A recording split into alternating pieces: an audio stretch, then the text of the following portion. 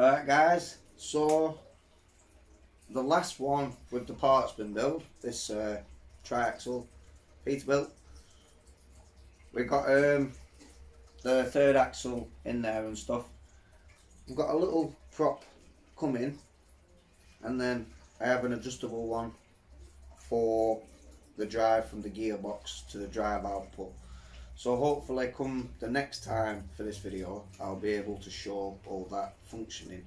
In this one we're going to be looking at these arches from KKTruck. Picked these up a few months back from the club at Leyland off a friend who had them for sale, and he was going to use them on his wrecker and then didn't bother, and I thought they'd be perfect for this. So I was lucky enough to snap them up. However, they probably are available from the website, which I will drop in the description down below. Now this is looking a bit tatty at the minute. The spare MFU I had, it's the MFU01, so I will be putting that in there. With it being a 36-inch coffin sleeper, everything is a tight squeeze, so I do need to make a little bracket up the back for the MFU, but as you can see everything's just going to tuck in there just nicely with the battery as well.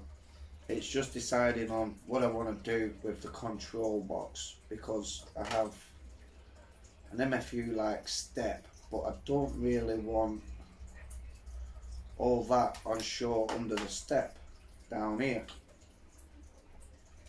So I could maybe hinge that off or something like that, or maybe get the control unit, and once the wiring's all out of the way, have it inside the sleeper somewhere. I don't know, but I was just measuring up and working out what leads, what lights, and what I needed to go where. So I have everything on this MFU now that I need to go into place.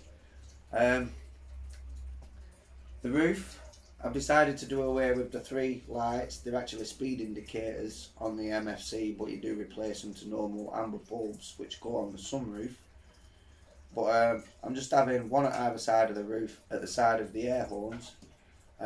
It's just deciding how I want the roof, if I want a sunroof like with it lifted up, sat back, or no roof at all. I don't know.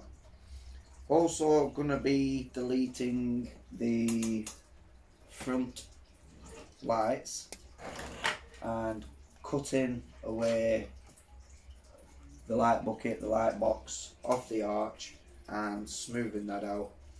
And then I have some like Grand HAULER arch lights which I'm not using on that one, which I thought we might be able to try and turn into little headlights which could bolt on the side of the grille once that's on there.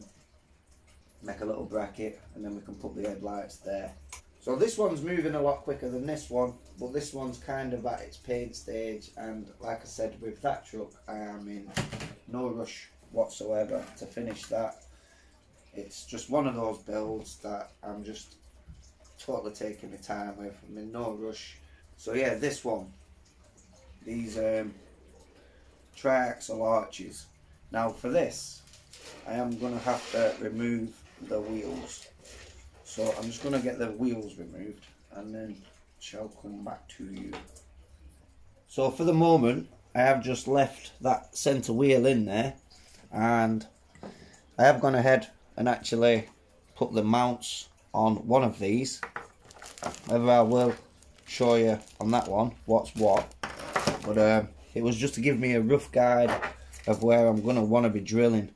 So I have marked out on the top of the chassis rails as to where they sit, and this bracket wants to be lying more flush with the top of the fifth wheel plate there, so it wants to be above the chassis by a few mil, otherwise it's sat on the wheels. But then when your wheels are flexing, you also don't want them rubbing up on the inside. So I don't need to remove the centre wheel because the brackets are at either side of that, and I'll be drilling here somewhere and here somewhere. But where was it? It was around that position that I wanted them.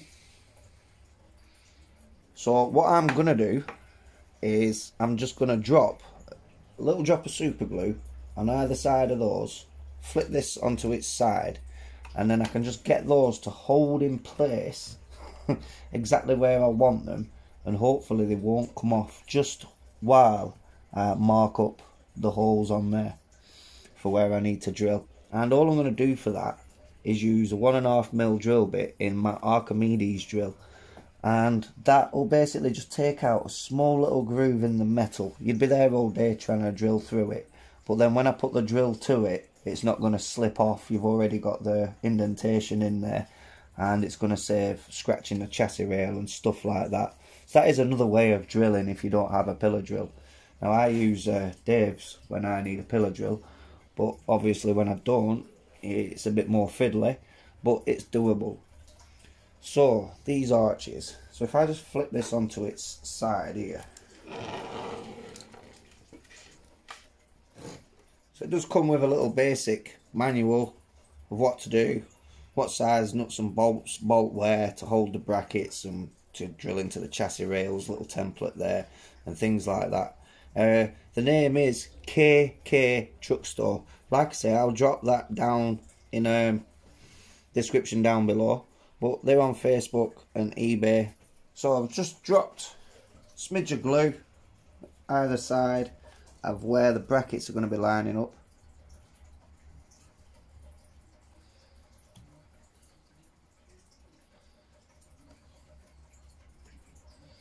Now I may have to just take a screw out of this cross member here.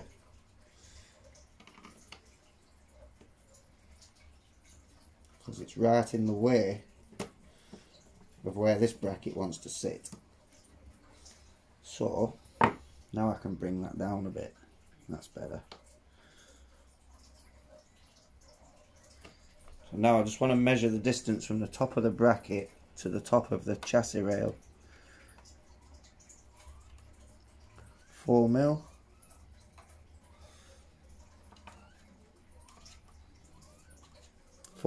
So I'm comfortable with that, and at least I know this straight. So those are just held in place now with a little blob of glue, but now I can put my pencil in there and mark those little holes up on the front and the rear. But I'm about 4mm from the top of the bracket to the top of the chassis rail on either side. Just get my pencil in there.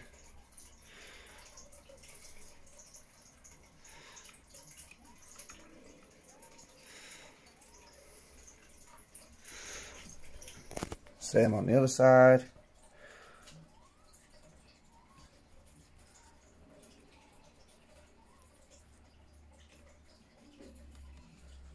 And now it doesn't matter if they fall off. So the actual brackets on these, they're pretty dead simple. You got 4 adjustable holes on the bracket, so whether you want them wider or more in towards the inside of the truck, and then you have 4 drill holes on the top, and they're literally just gonna hold in place with the little nuts and screws provided.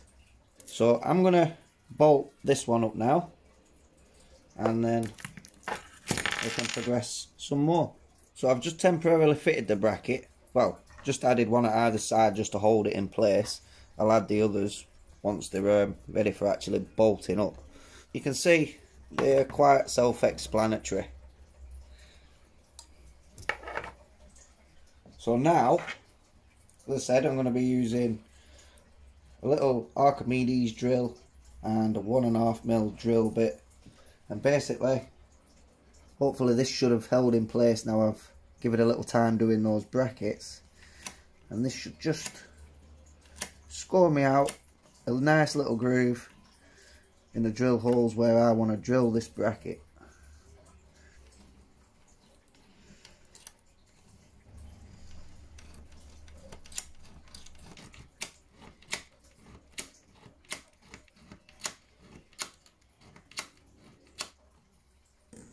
If I just pull that off, and it's a little bit messy behind there because of the glue, but there I have my holes marked at the front and the rear now. So all I need to do is just go through that with a heavier drill, and then we can bolt them arches up. So now just using a regular drill, like I say, I've got my little indents there, and just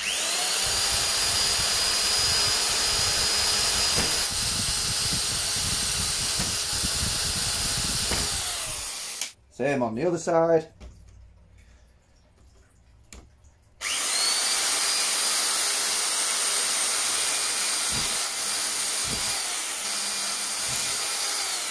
So that's those drilled out.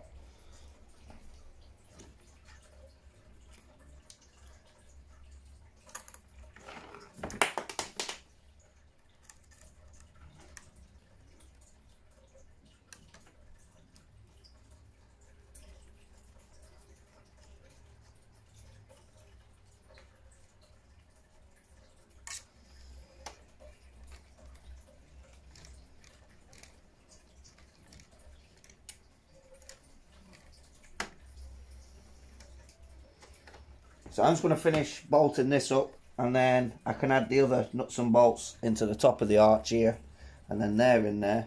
And then the fiddly part is just going to be putting the nuts on the back of the screws, which are through the chassis rails. So that's that arch now fitted into place. I did just have to remove the fifth wheel latch thing just so I could get the nuts on the back, but it's not actually as fiddly as I thought. So I'm just going to repeat what I've just done for that first step for that one and get this one on. So happy days. There we have the arches installed. Quite happy with the spacing.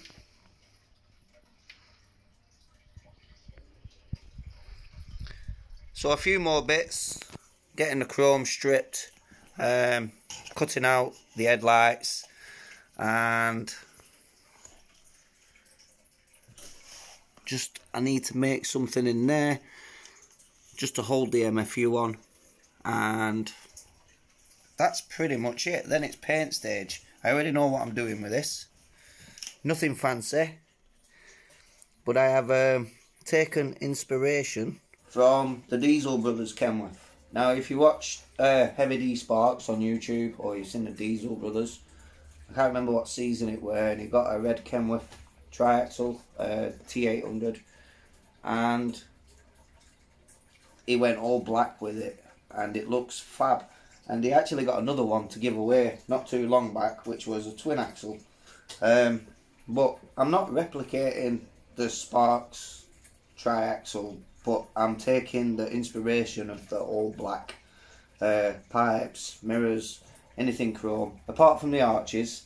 I don't know, I quite like those as they are, but everything else, the wheels, pretty much everything will be going just all black. So that was that one, quite simple, and personally I think it really does make a nice finish to the truck. But yeah, this is moving along pretty quickly. So I hope you enjoyed that video. Hope you like how the arches are now looking, now they're actually fixed onto the truck and not just resting in place. But yeah, it's a monster. And this actually looks awesome on the back of the low loader, especially with rusty toe in it. We've got the Prime twins. Don't forget about Optimus Prime, these are Optimus Primed. This is what we want. It's quite a nice colour, the red primer, all in all. Won't mind a truck just like that. Well, I do, I don't, I have rusty. Anyway, thank you all for watching again. Till the next one, ciao for now, stay safe, don't forget to like, comment, subscribe, and I'll see you all in the next one. Ciao for now, guys.